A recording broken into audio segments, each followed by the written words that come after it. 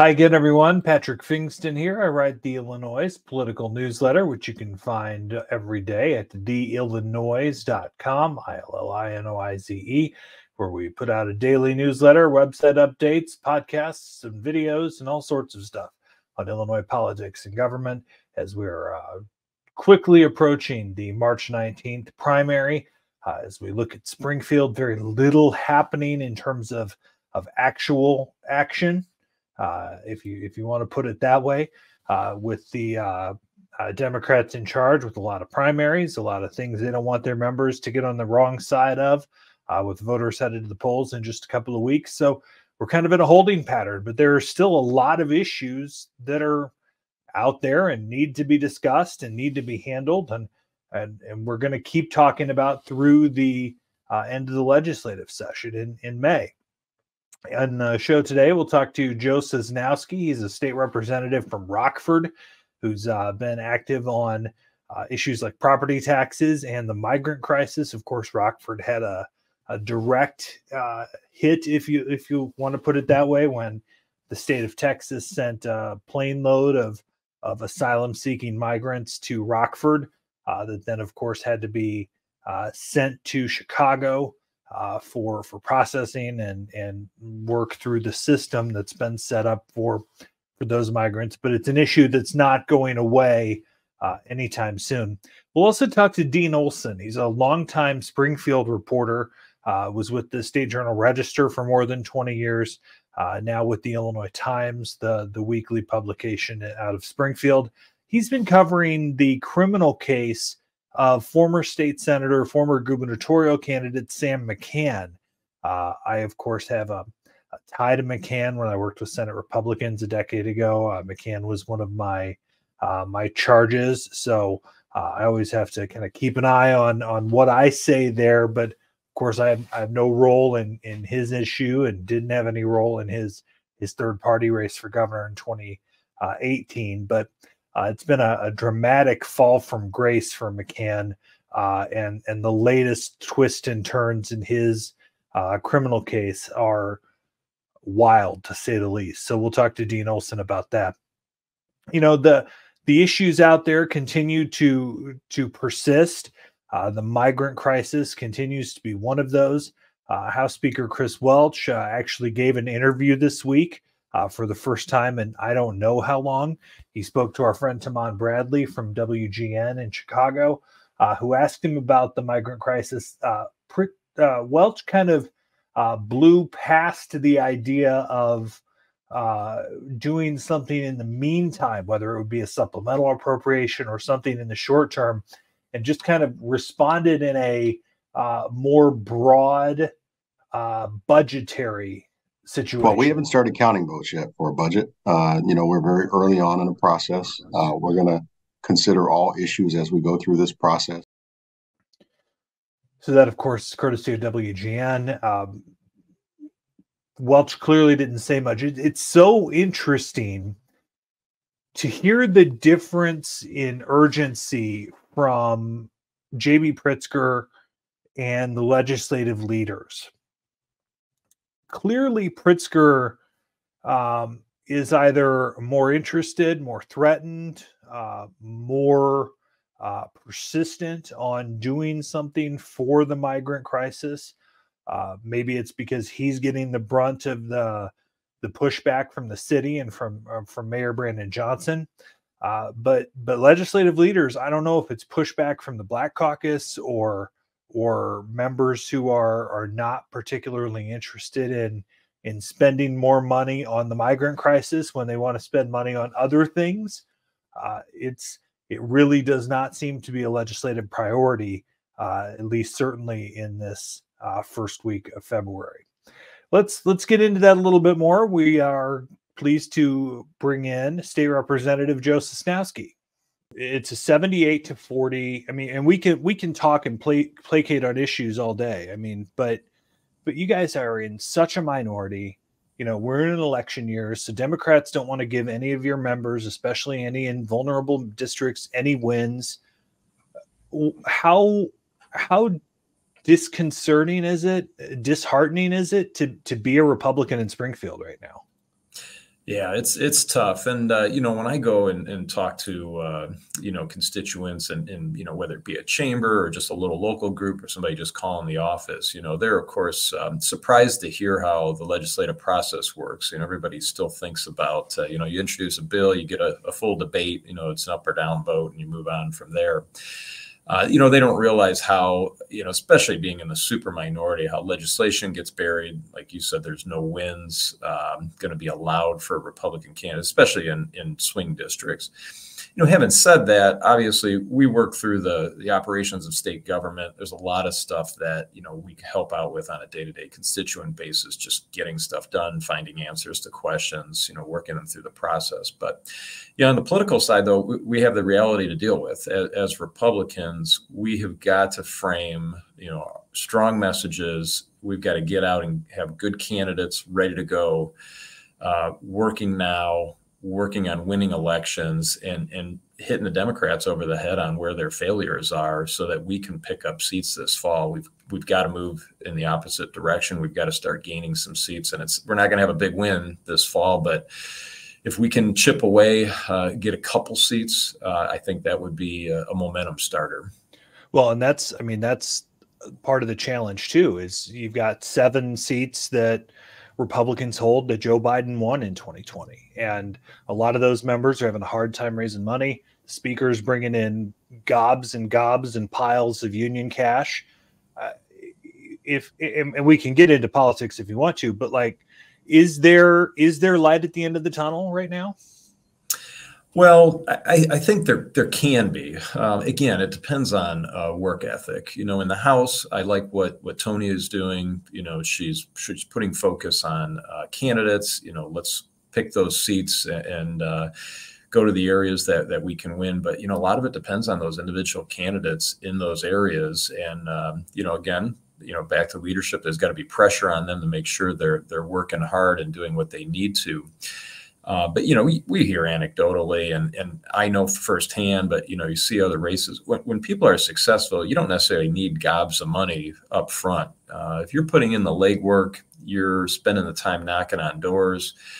Between now and Election Day, there's a lot of months. There's a lot of people to meet as a Republican candidate who's going to be outspent 10-1, in a race that is, maybe a district that's, plus R1 or 2 or plus D1 or 2 or maybe even 3 or 4, you can gain a lot of ground if you're really out there working hard, even without a lot of money to spend. And we'll see in the fall who is working. And we see this all the time, and even in the statewide offices, you'll see swings in these districts, maybe a traditional Republican district, but all of a sudden, the treasurer did really well, the comptroller did really well, or vice versa.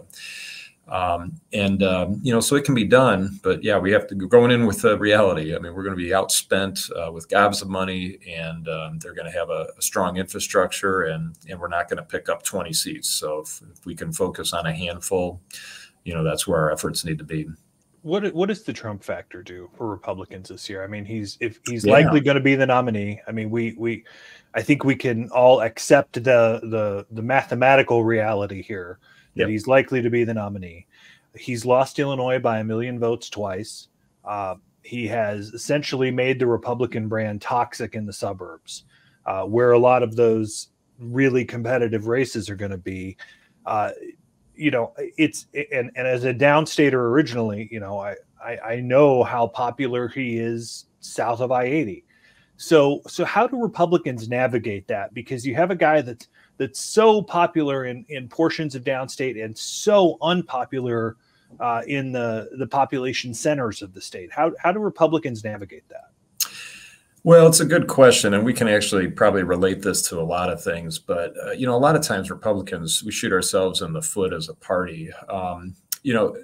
Just to speak holistically with Trump on the ballot here, I think we're going to see right now there's some positive trends, polling right now, obviously snapshot in time. I think Biden is so bad that it will help our numbers in Illinois here. And again, Trump's going to be Trump. We'll see how his campaign goes. But, as Republicans, we can't avoid it and say, we're just not going to talk about him. He's not going to be our candidate. We're going to try to focus on somebody else. I mean, I was telling people 6 months ago, it's done. The primary is done. No time in the point of history of polling has a candidate who's already top 50% that early with polls ever gone on to lose a primary. And so, folks nationally and in the state that were hoping for another candidate, it just wasn't going to happen. So number one, let's accept that. Number two, let's build our Illinois brand. And number three, let's address the fact that some of his policies were a whole lot more beneficial for the country overall. And what we're seeing from Biden is terrible policy, and it's trickling down to immigration and how it's affecting the state of Illinois and Chicago, literally costing us hundreds of millions of dollars because of bad national policy. So we need to be smart about Republicans, take those big issues, make them local, not run away and say, we're scared of Trump. But, here's the reality of it. Biden is bad for Illinois, and it's costing us hundreds of millions. And in the future, it could be over $1 billion just in the immigration issue alone. Well, you bring up immigration, you bring up the migrant crisis, which, you were part of a group of Republicans from the Rockford area that had a news conference a couple of weeks ago, essentially basically saying we don't want the migrants here, which is maybe summing it up a little too simply, but the reality is that they're here. They're here legally. Asylum seekers are here legally. I think we can have the conversation about, the health insurance for undocumented or illegal immigrants that are here. That's certainly a conversation and cost that the governor is seeming to have a hard time to keep in check. But the migrant crisis is here. It's at our doorstep. These are real people. A 5-year-old kid died in a shelter. I came away watching your, and I think that I'm fond of you, and I'm fond of how you legislate. But I came away watching that news conference a few weeks ago, thinking these guys look heartless at the way that they're trying to treat these people who are here legally, trying to get out of hell. How do you respond to that? Yeah, and it's it's tough. And I'm not a dispassionate person. Care about our fellow human beings. We want to help as many people as we can, but there's a certain reality. So you've got to balance the human aspect, compassion, and just reality. And so number one, we have terrible policy at the national level. We're letting in hundreds of thousands of people under the guise of asylum, where really, if we went back to Trump era policies, we'd have much better flow. And, yes, we have a terrible legal system right now for people just trying to seek legal citizenship. I mean, I have people living in my district that have been here 10 years legally, come from Europe or Asia, or all types of different areas. They still can't get U.S. citizenship. They're still waiting. So national side aside, what we've done in Illinois here through the administration is we've essentially set up a migrant welfare society, though, we're offering the free health care as we outlined in our press conference. So we're offering free health care for non-residents, no co-pays, no premiums. But the free healthcare plan is separate from the migrants. Oh, it is, but it's not. The health coverage or the health care that the asylum seekers gets is a federal program. It's not a state program. The state program is completely different. Yeah. Well, some of those people end up transitioning over time into it, though. And again, it's being advertised out there. And even the governor realizes it's a problem because they put a cap on it. So many people are enrolling now in that it's, nearing $1 billion in cost.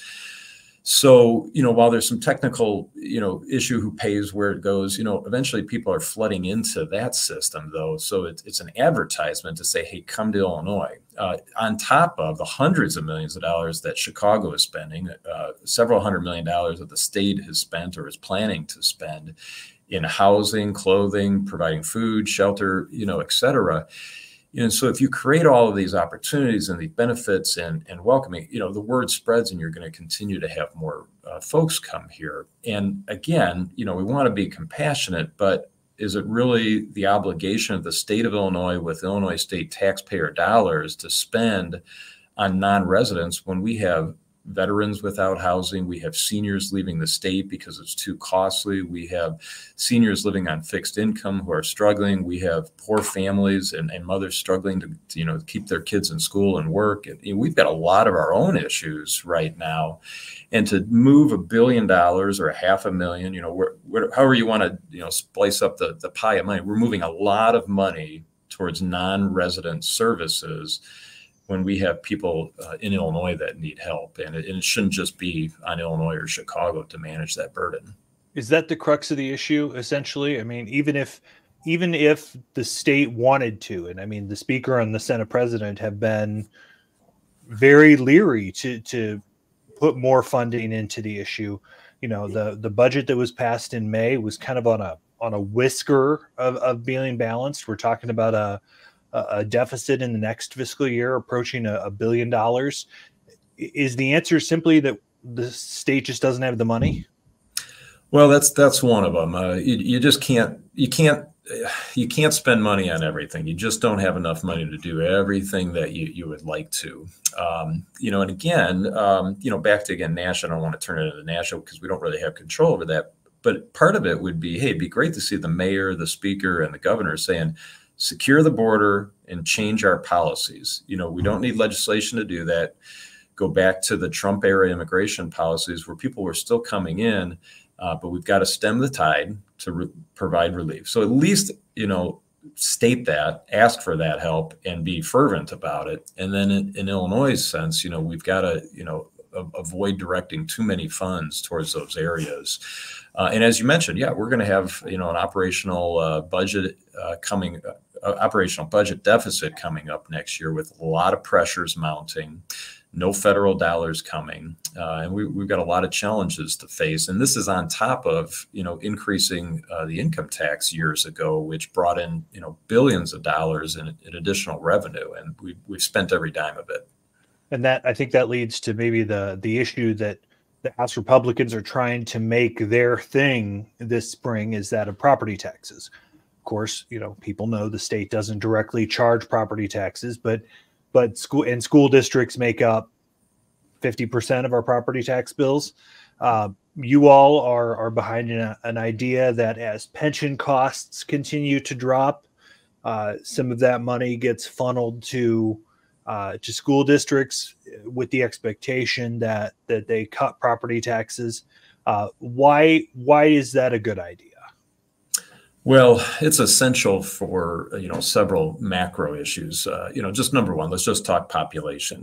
We can get into a debate if, Illinois lost population or gained. The Census Bureau, maybe the numbers are wrong. And, the bottom line is, if we grew at the rate of most of our neighbors, just about 1%, 1.5%, we would have over 1 million more people living in Illinois over the last decade. And so what that does for a state economy, what that does for tax revenue, what that does for the local governments is massive. And it helps, with growing the economy and showing a robust business environment, which gets things moving. Just the flow of money, through the economy is massive. So we're not seeing that. Why are we not seeing that? Property taxes are high. Overall taxation is high. And, I used to represent more of it, but, I was a city alderman in Rockford, represent a part of Rockford. So we have one of the highest property taxes in the state. We're one of the poorest median income communities, just the city of Rockford, if you take that as a whole. And what's happening? We've lost 5,000 residents, and not all of them moved out of state. Some have just said, well, we're out of here. We're moving to the next county. We're moving a couple cities over. We're going to find lower property taxes. We're going to find a better opportunity. And some have left the state.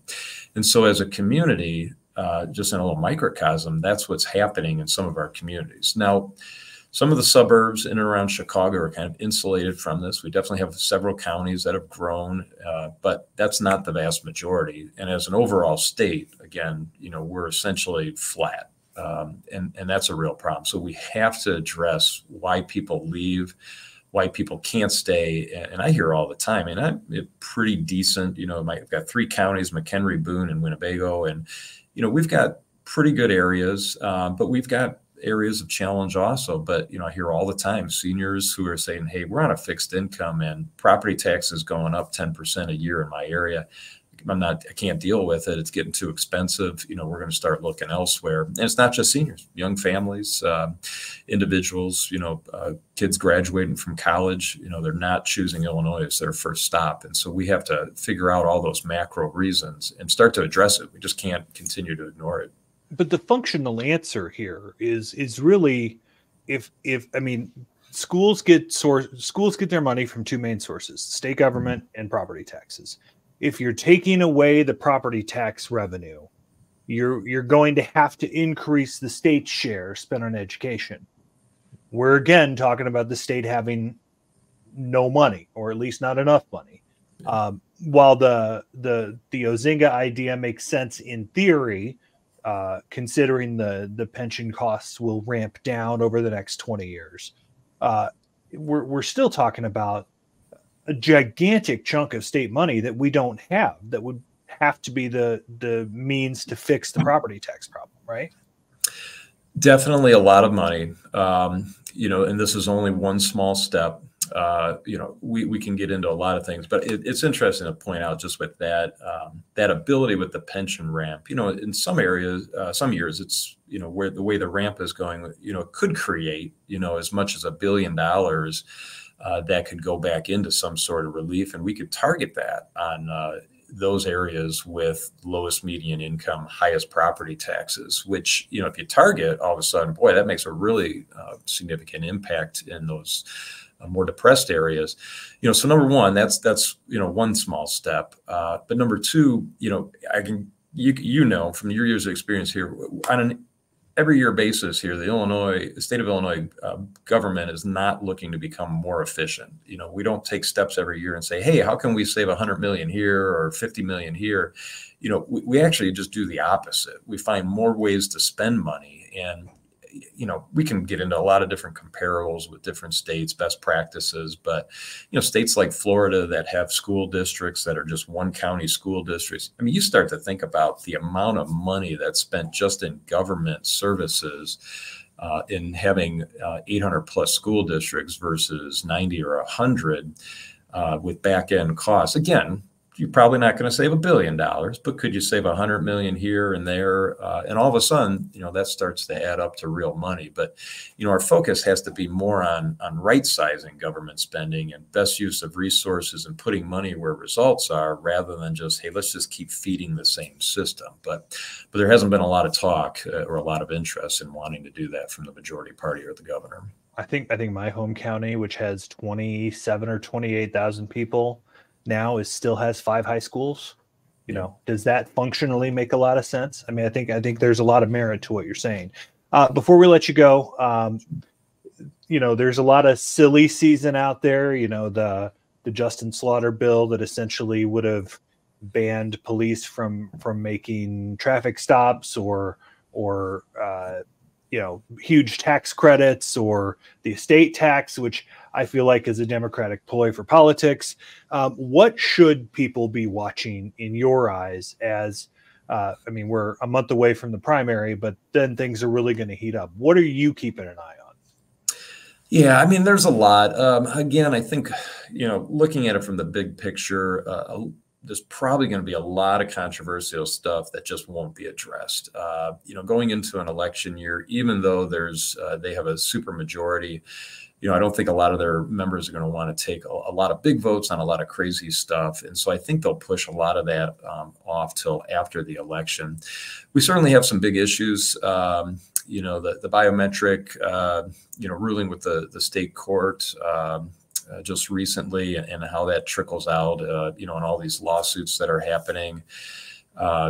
Maybe something that moves to kind of slow these down. On the other hand, the court gave some relief in the sense that it allowed, local courts to modify the awards. I'm not an expert in that area, but obviously we can't have multi-billion-dollar lawsuits that close up businesses, just based off some issues with fingerprint storage and stuff like that. Not saying that it's not important, but I think that's an issue that's out there.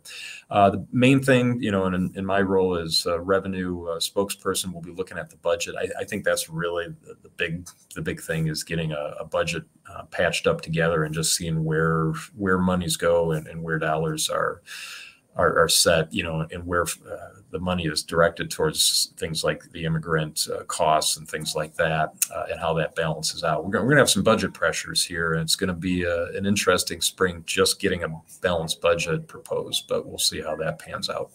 Representative Joe Sosnowski, Republican from Rockford. Representative, appreciate the time as always, and we'll see you in Springfield soon. Thanks so much. You have a great day. Thanks to Representative Joe Sosnowski for his time. Let's turn now to the weird, wild criminal case surrounding former state senator Sam McCann, who faces corruption charges for misuse of campaign funds. And this trial has taken a lot of weird turns. So we bring in Dean Olsen from the Illinois Times. He's been following this insane corruption case of former state senator Sam McCann, who's from Macoupin County, just south of Springfield. Full disclosure, when I was on Senate Republican staff a million years ago, I worked closely with McCann and probably have some insights that we don't want to share now. But Dean, I appreciate you taking a few minutes. Kind of catch us up to speed. What got Sam McCann in hot water? Well, Sam McCann ran. He represented the Springfield area for about 10 years ago, and served several terms as a state senator. He started by defeating Senator Deanna DiMuzio, who is the widow of Vince DiMuzio, the longtime serving state senator from Carlinville, and those were Democrats, and he's a Republican. So he was kind of a firebrand in that he was a labor-friendly Republican, and there aren't too many of them nowadays. And he operated a construction business. He really connected with people. He got support from the Tea Party as well as labor unions. And so he later ran against Governor Rauner in the Republican primary, was defeated, didn't win against Rauner in 2018. He ended up getting about 4% of the vote. He didn't run in the primary. He ran as a third party candidate in the general. You're right. You're right. He created his own conservative party, and then they ran against Rauner and Pritzker. So he thought that Rauner was not conservative enough. And as you probably know, Sam McCann was kind of ostracized from the Republicans, even though he was serving as a Republican in the legislature at that time. He complained that the Republicans weren't even providing him staff support, and complained a lot about that. So he was kind of persona non grata with a lot of the Republicans in the legislature. And then he ran against Rauner and Pritzker. And what happened was he eventually got indicted 3 years ago for allegedly misusing campaign funds from both the gubernatorial contributions and from prior contributions that he received. Actually, a lot of the contributions were from labor organizations. So the case has dragged on in part because of the pandemic, because the pandemic slowed down the processing of court cases in the federal court system. He was indicted for misusing about $200,000 or more in campaign funds and using them in an elaborate scheme, allegedly, to pay for personal expenses, mortgages, trailers, RVs, cars, going on personal vacations. Sam McCann is not a rich person, and he has a wife and some children. His wife is a registered nurse. He was indicted, and now he is claiming that he was not represented fairly by his attorneys. In November, he fired all his court-appointed attorneys. He said he couldn't afford to hire one on his own, and went on his own to represent himself. So that created a lot of problems because he expected that all of the court calendars and the time limits be turned back so he could basically analyze this entire case, and that's not how the law works. So he had a trial that was supposed to start, a bench trial in federal court in Springfield in November. So the judge gave him additional time after he said he wanted to represent himself to come to trial. He kept asking for delays, got some delays, but the prosecution has basically said he's tried to manipulate the process.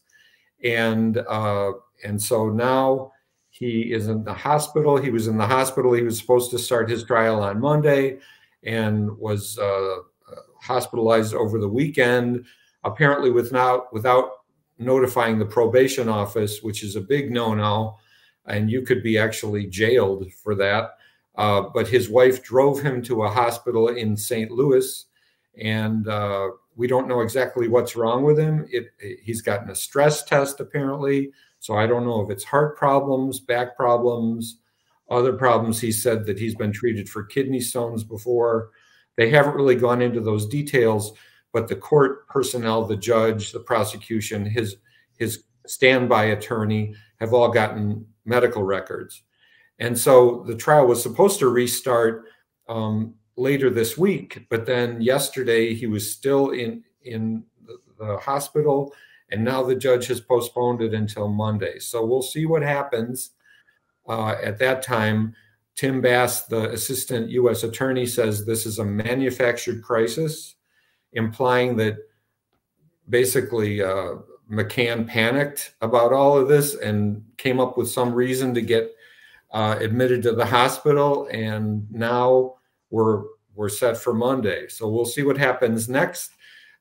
Bass, the prosecutor, has indicated he may try to get McCann's personal recognizance bond, which allows him to be free at this time. They can try to revoke that and put him in jail and basically bring him to court to make sure that he can't have a flat tire or can't have another health emergency where they're depending on his description of what's wrong with him. So the prosecution says he's trying to manipulate the process. All Sam has really said in his defense is that this is a politically motivated prosecution. He hasn't really presented in court documents or verbally any sort of explanation for these expenses and these allegations of tax fraud, wire fraud, and misuse of campaign funds. So we'll have to see. He has refused to plead guilty.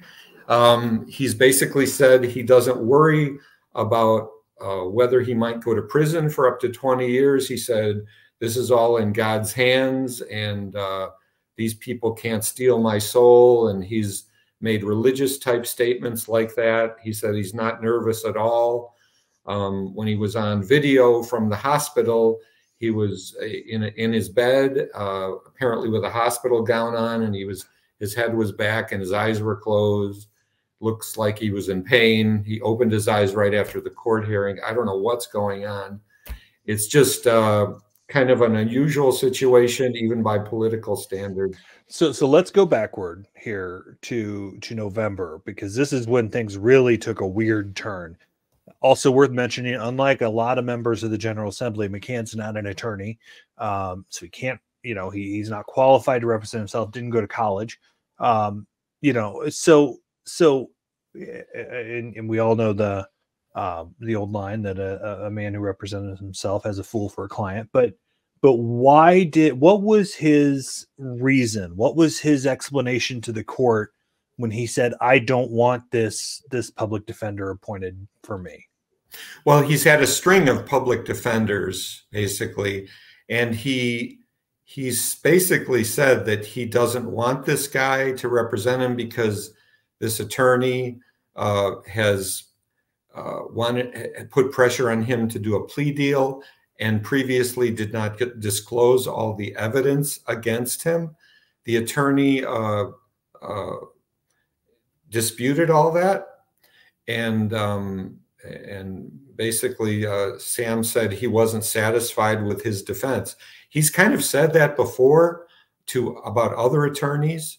But he said this was the first time that he said this in open court, that he felt like his attorneys were pushing him toward a plea deal. And that one of them, and the most recent one, said, "You're going to prison anyway," in confidence. That attorney disputed that and said he did not tell that to Sam. So it was pretty bizarre for somebody to try to go to court representing themselves against very professional, smart prosecutors that have basically unlimited funds to prosecute you. They had several people lined up to testify, both in November from various agencies to back up the claims of tax fraud and illegal use of money, and each time they had to be sent home. So it was I've never seen it happen like that before. I mean, I've seen criminal defendants represent themselves. They always lose. It's often in murder cases where people are, have had very difficult lives and lots of crime involved. But Sam has a clean record, and he could very well go to prison for many years because of this. Now, to be fair, and this is just anecdotally from a decade ago. I know that there's a history of back issues there, so maybe this is a legitimate health claim, but it really sounds like, and your reporting, Hannah Meisel's reporting has been great on this story.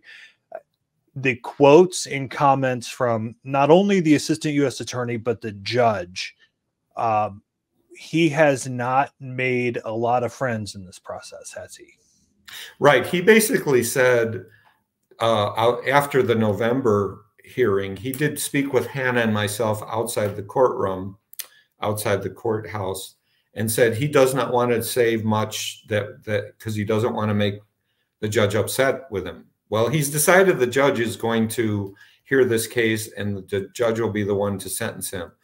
But it's clear from the tone of the judge's voice and just the conversation that he's not making any friends with this judge.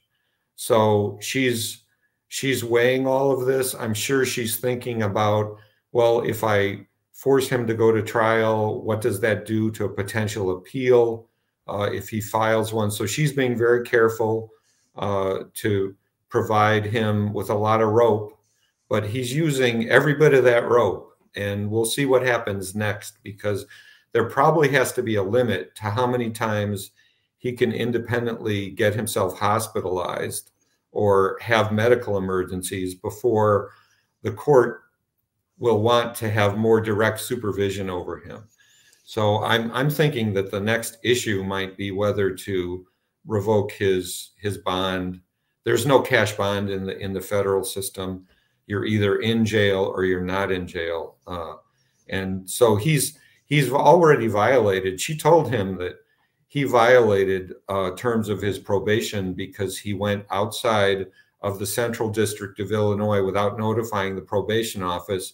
Sam always has a response for everything. He basically said, my understanding was that I could go anywhere in Illinois and in St. Louis County where I have medical care without telling the probation office. And she said, no, remember when you signed this probation document?